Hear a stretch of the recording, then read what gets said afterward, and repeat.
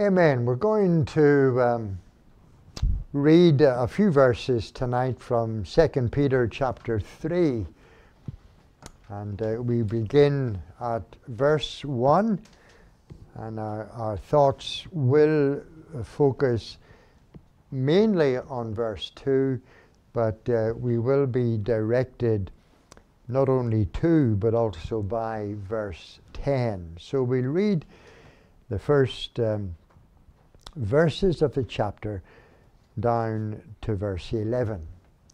2 Peter chapter 3, verse 1 to 11. Beloved, I now write to you the second epistle, in both of which I stir up your pure minds by way of reminder, that you may be mindful of the words which were spoken before by the holy prophets, and of the commandment of us, the apostles of the Lord and Saviour.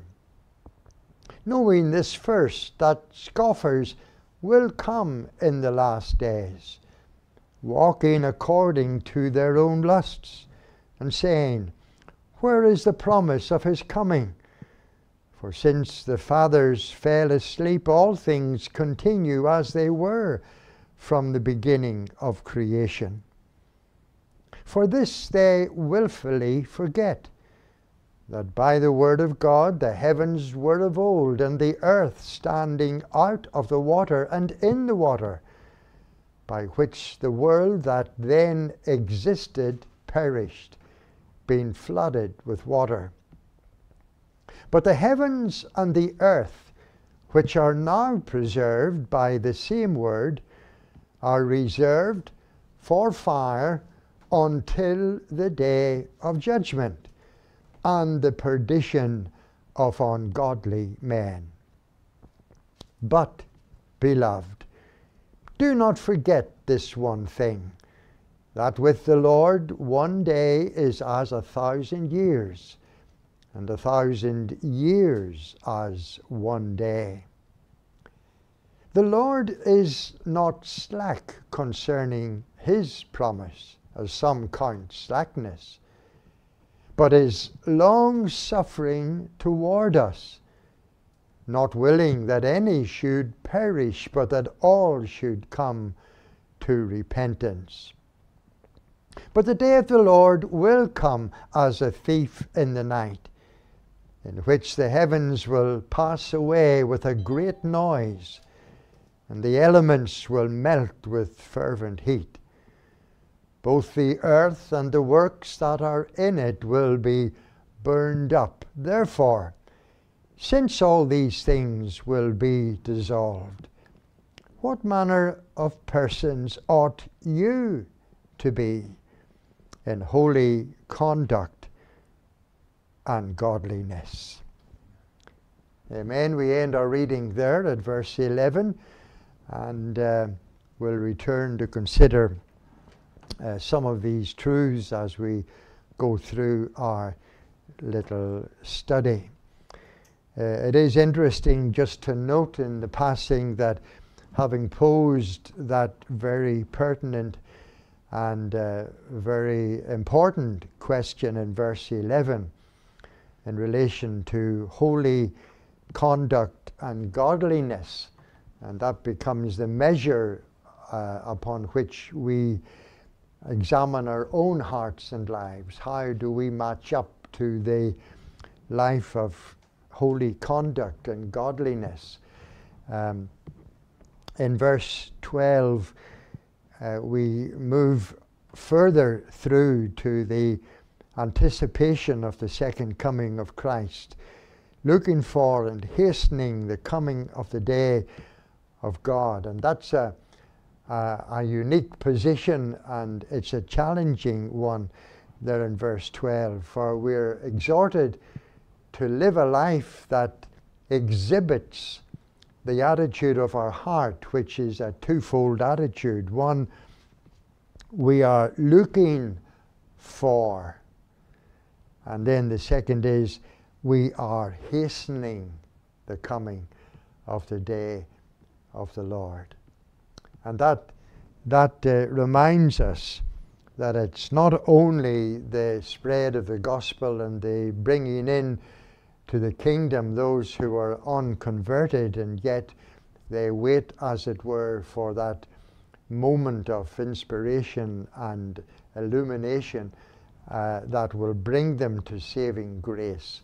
Numbered amongst the elect of God, they're still not within the fold. Other sheep I have which are not yet of this fold, them also I must bring, and there shall be one fold and one shepherd. And the thought here is that the more we look for and the more earnestly we pursue holiness, then we are, in a sense, working towards the coming day of the Lord. So the challenge is there for us. Now we return to where our study left off last Wednesday night, centered particularly on the second verse. And here we're reminded that Peter has this sense of responsibility that links in with a sense of urgency. He knows what he needs to do and what those that he is writing to need to do.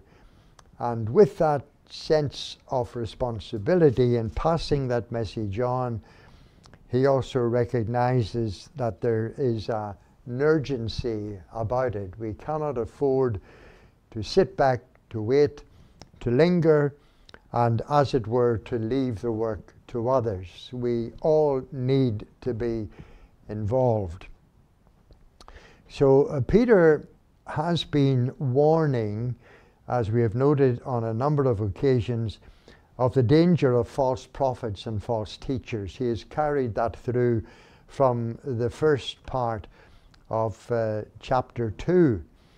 And he still has that theme running through his mind and lying upon his heart.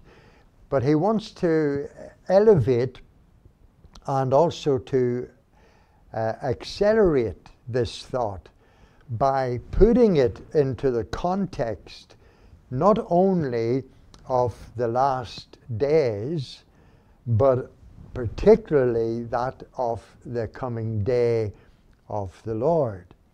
For within the scope of the end times, or the last days, there are particular standout moments, or if you like, displays of the finality of the fulfillment of the purpose of God.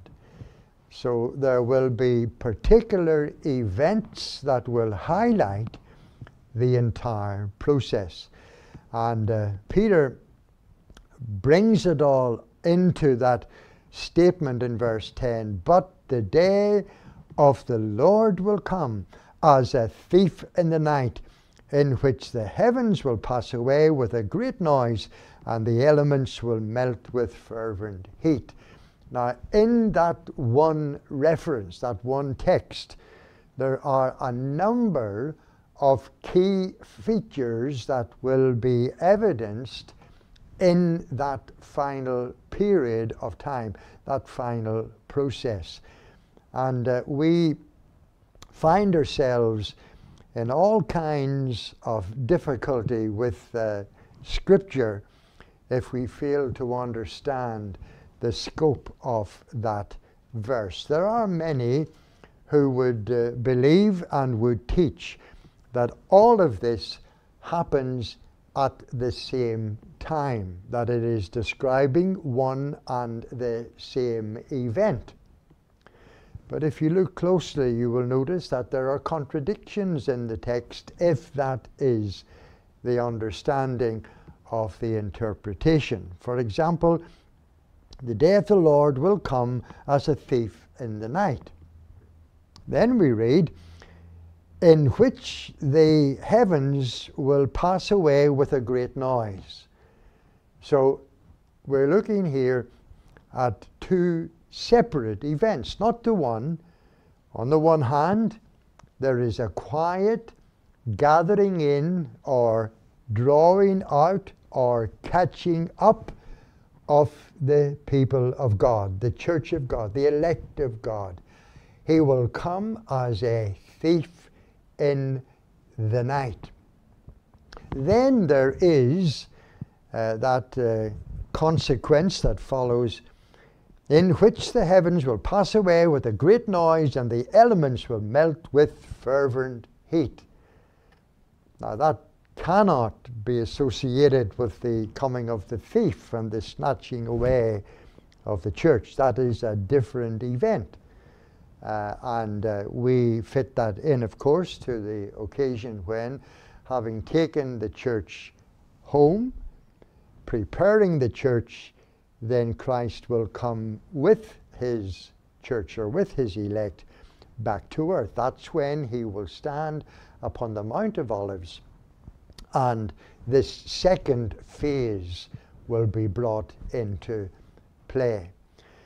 Now, this is the concern of Peter, that those who in particular are arguing against the teaching of the church, that is, by and large, the false teachers and the false preachers, that they have failed to properly understand the calculations of Scripture. They are talking, if you like, about a subject that they know and understand little or nothing about. That's why often, if you are confronted by someone from a sect or a false cult or religion, if you get them off their prescribed line of thought or reasoning, they cannot answer in terms of the broader concepts of Scripture, simply because they do not understand. They have a framework of patterned ideas, and they have been taught how to make an approach, but get them off that subject, and they have no understanding of the rest of Scripture. Well, that's the argument now that Peter is bringing into the church in relation to these false teachers. And he is doing that right at the beginning of this third chapter, where he sets out clearly what his objective is. I stir up your pure minds by way of reminder. Now, that immediately suggests that Peter is not going to rely solely upon his knowledge of this teaching of Scripture. He wants to remind them of the historical as well as the spiritual concepts that have already been laid out for them. And you'll see how he develops that in verse 2, that you may be mindful, and he now explains what he means by stir up your pure minds by way of reminder, that you may be mindful of the words which were spoken before by the holy prophets. So right into the Old Testament, in the heart of the Old Testament, is the confirming promise that relates to the day of the Lord. So Peter is saying, even if I was not here, even if I was not in a position to teach you, you ought to know. What you need to do is to remember the words, the teaching of the prophets. And in the teaching of the prophets, you will see clearly the position in relation to this promise of Christ's coming.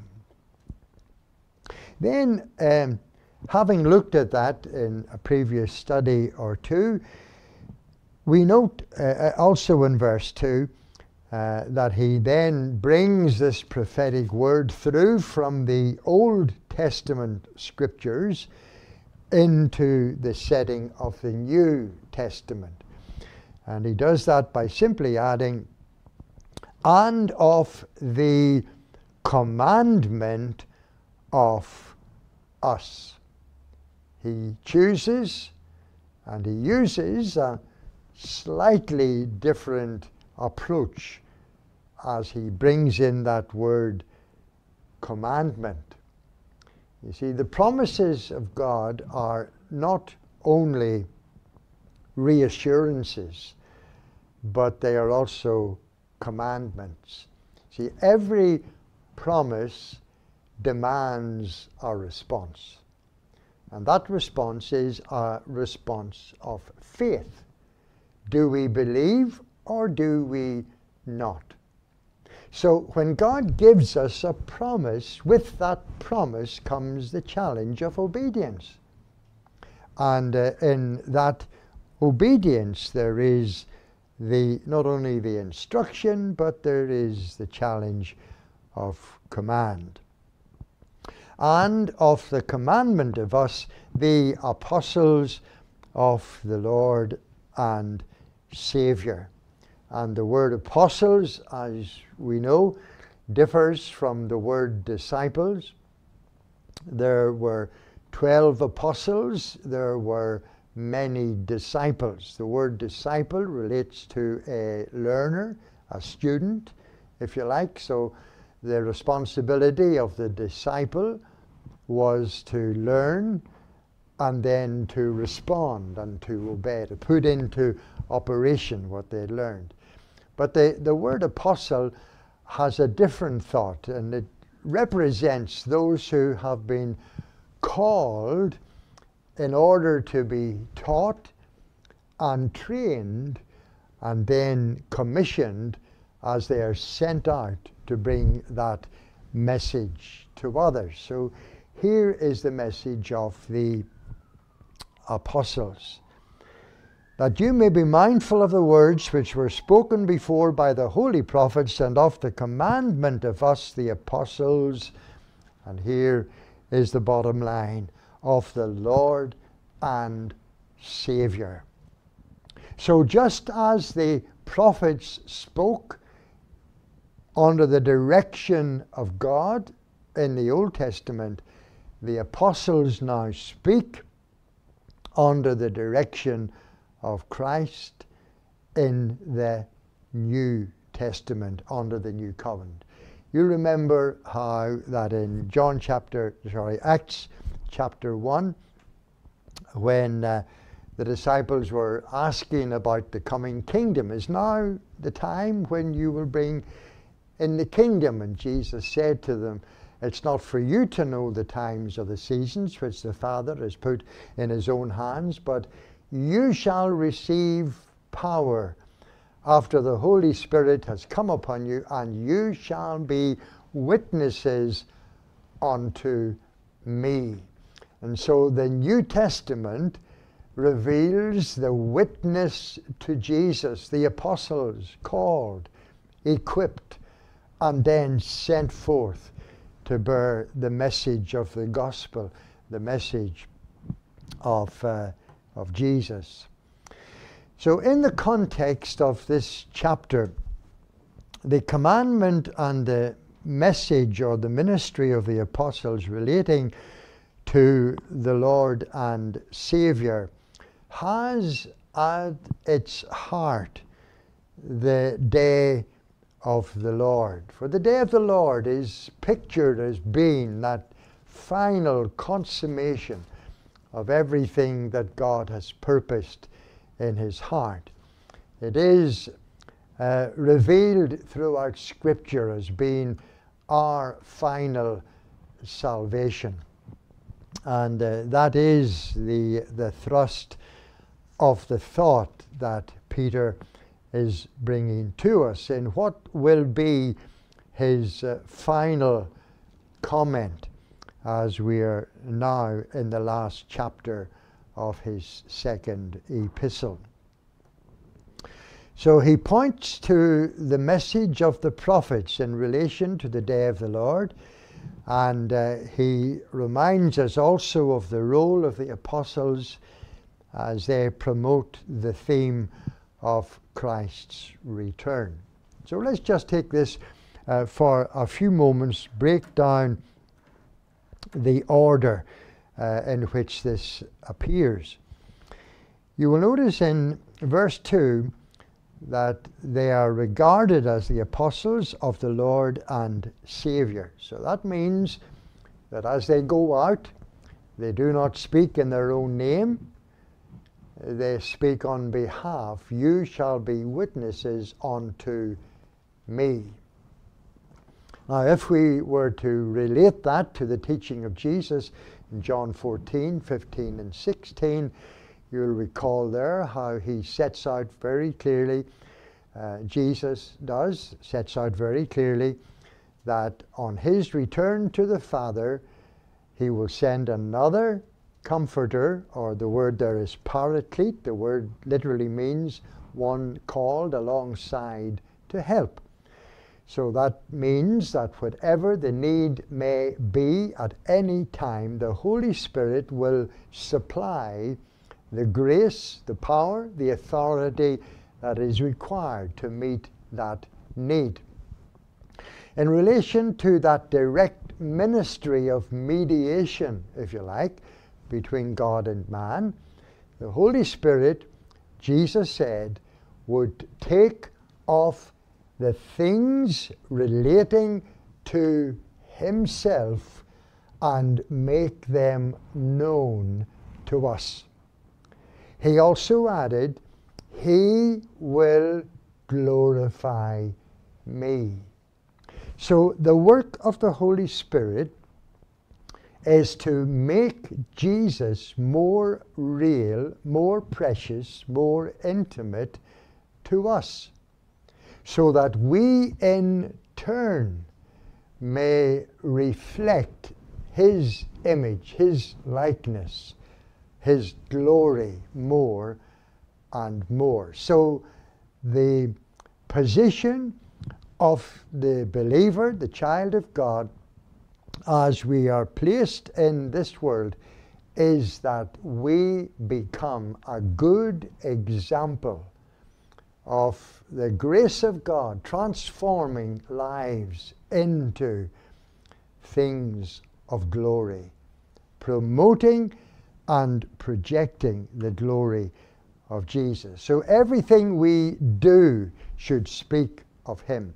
Everything we say should speak of him, so that others will know that we belong to him. We are his. Now, to set this into motion in this chapter, if we're to understand the word of the apostles in relation to the day of the Lord, as outlined in verse 10, we need to begin with the Lord and Saviour. Now, we know that there are many illustrations throughout the Gospels of Matthew, Mark, Luke, and John that set out for us the teaching of Jesus in relation to his second coming, to the end times. One of those, and perhaps the best known and perhaps the most enlightening of all, are those two chapters in Matthew's Gospel, chapter 24 and 25, where in response to three very specific questions, Jesus gives very specific answers.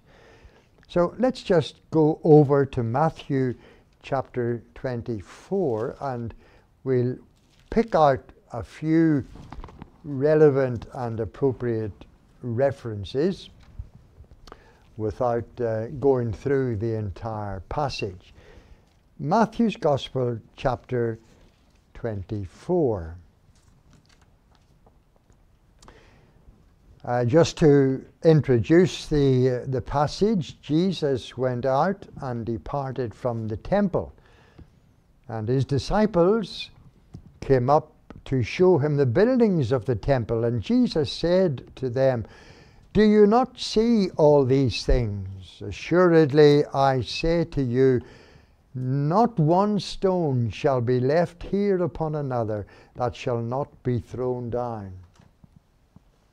Now, as he sat on the Mount of Olives, the disciples came to him privately, saying, "Tell us, when will these things be? And what will be the sign of your coming and of the end of the age?" So there are three questions there, and Jesus now answers. And note how he begins. Jesus answered and said to them in verse 4, "Take heed that no one deceives you." You see, when you read through the rest of this chapter and into chapter 24, you'll find that at the heart of most of these signs or illustrations is deception. And that's why the early church were so taken up with this concept of false teachers and false preachers and false prophets, because Jesus very clearly warned that this would be a common problem. We're going to be noting on Sunday morning, God willing, how Orthodox religion came about, where it began, how it started, and how it became the scourge of the children of Israel, and how it continues to be that right to this day. And that's why we are told that we need to come out from among her and be separate and touch not the unclean thing. And that's why there are 3 chapters in Revelation that are taken up by describing the system that will be largely in operation leading up to the coming of Jesus. And we need to be aware of it. And these things are happening around us even while we speak. But notice how Jesus goes on to speak of, in particular, our theme tonight, the day of the Lord, is coming judgment. So let's go down to verse 6, and we'll read through from verse 6 to verse 10.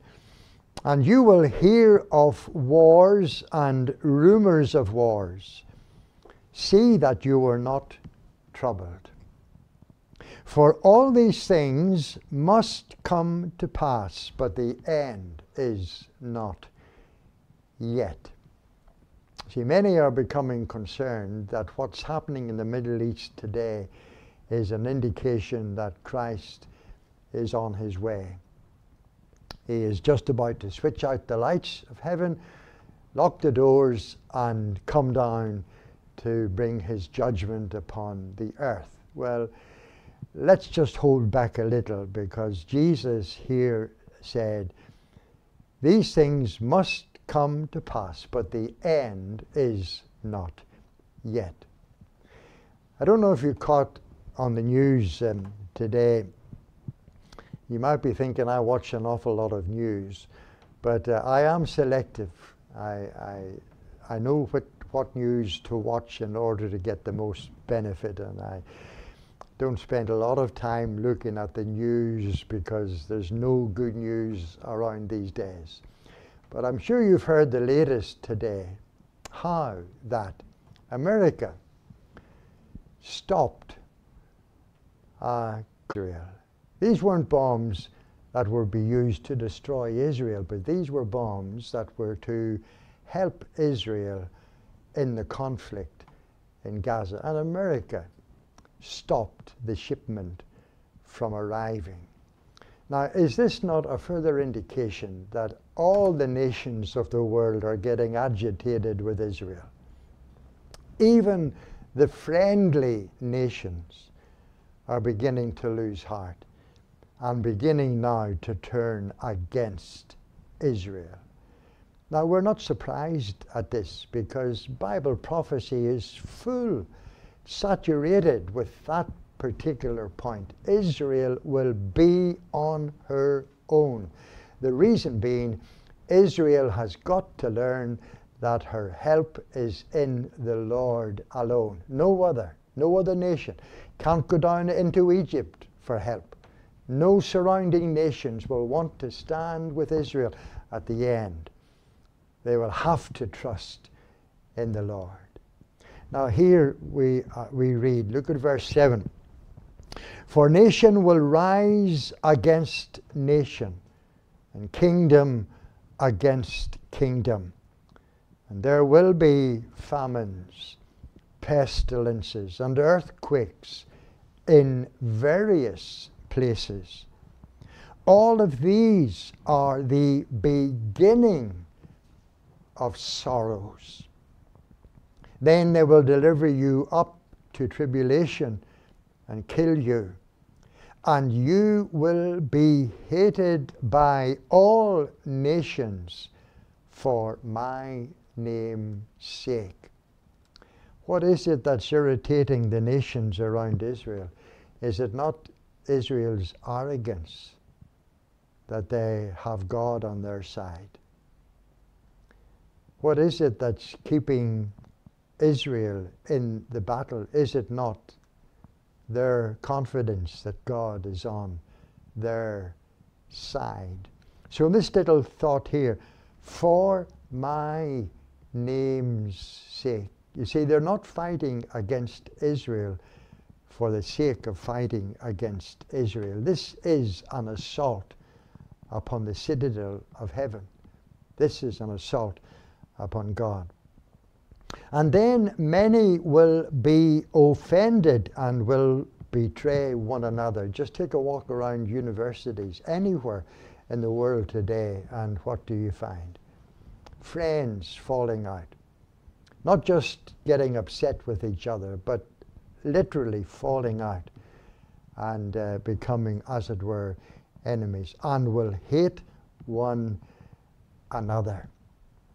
You see, Jesus has spoken clearly about the end times. Then come down into verse 20. And pray that your flight may not be in winter or on the Sabbath. For then there will be great tribulation, such as has not been since the beginning of the world until this time. No, nor ever shall be. And we need to note the setting of this verse. Such as has not been since the beginning of the world until this time. Jesus is not referring, as in other passages when he confirmed that the people of this generation will not pass away before these things happen. And everybody began to think that Jesus was speaking about the generation of his time, the generation he was addressing. But in the context of these passages, Jesus is addressing those of the generation who live in the time that he has described. Not his time, but that generation that will be alive at the end in that period. And so when we look back at the like of the Holocaust and say, well, that was the worst time ever, and that relates to this, that's not what this reference or this text is suggesting. It is simply telling us that even the Holocaust, as horror-filled as it was, will not compare to the tribulation that will come at the end times. nor ever shall be. And unless those days were shortened, no flesh would be saved. But for the elect's sake, those days will be shortened. Then if anyone says to you, look, here is the Christ, or there, do not believe it, for false Christs and false prophets will rise and show great signs and wonders to deceive, if possible, even the elect. Now here is a key text. See, I have told you beforehand. So Peter is writing his epistle and he is saying to them, I want to stir up your mind. I want you to remember. Remember what? Remember that Jesus told us what would take place before his return. We need to remember that and hold on tenaciously in faith. And then the last verses in this passage, let's go to verse 29 and 30.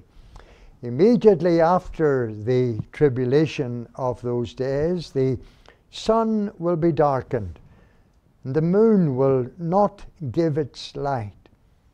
The stars will fall from heaven, and the powers of heaven will be shaken.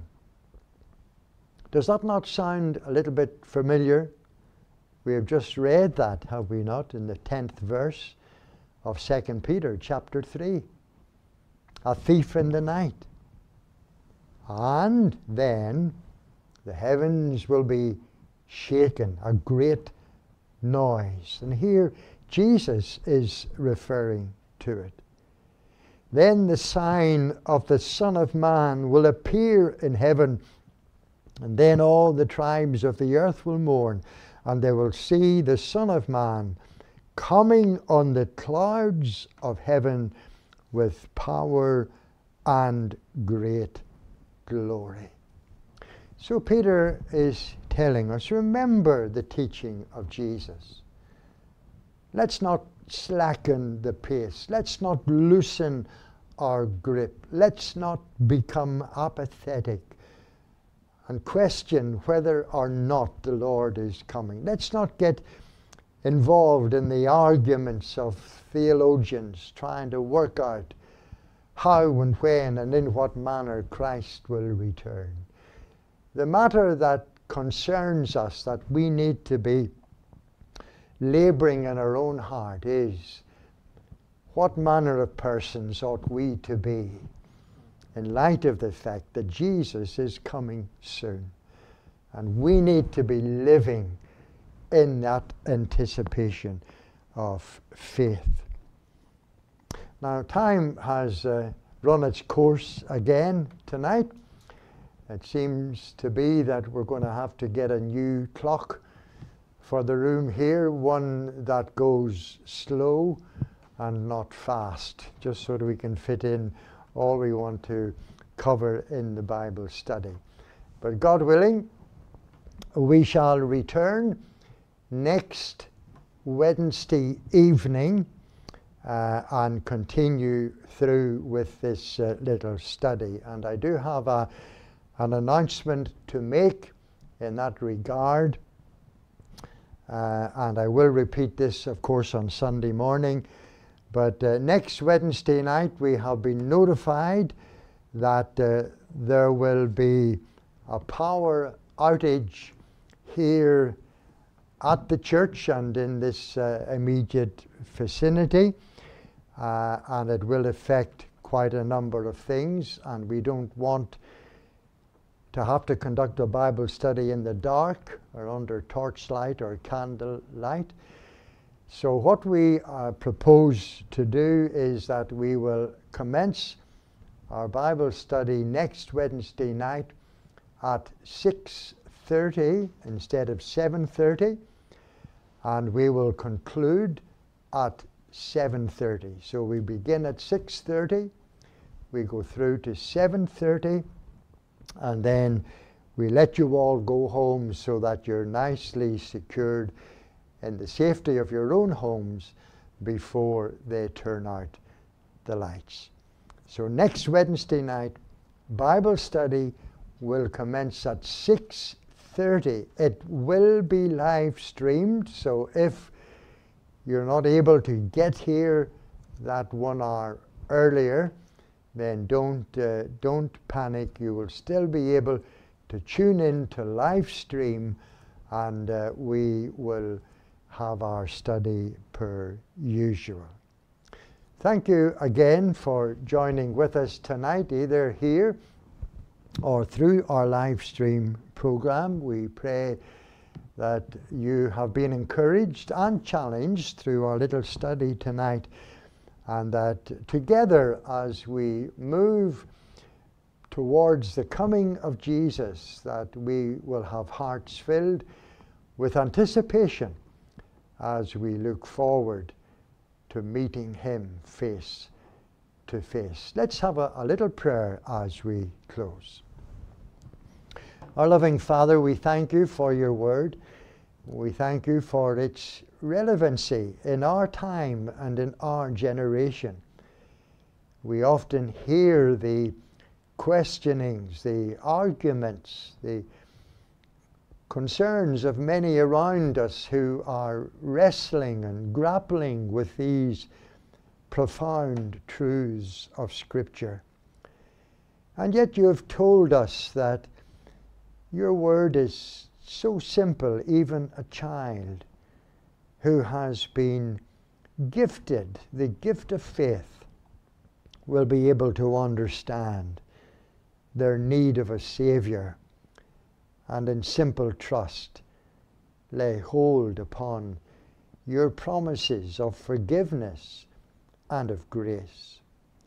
And we pray that you will continue to enlighten our minds with that wisdom that comes from above, so that we will be prepared, made ready for that day when we hear the shout, "Behold, the bridegroom cometh."